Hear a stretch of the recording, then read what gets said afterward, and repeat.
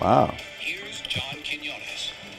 Wow, this is like 17 years ago. To the opening show of our primetime series, What Would You Do?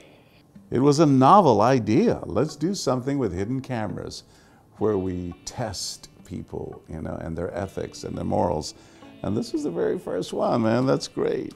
When we started, we said, we'll probably run out of ideas. I mean, how many can you do?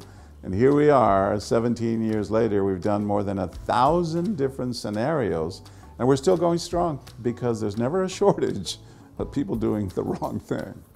The key, the experts tell us, is to stop yourself when you meet someone and you presume the worst.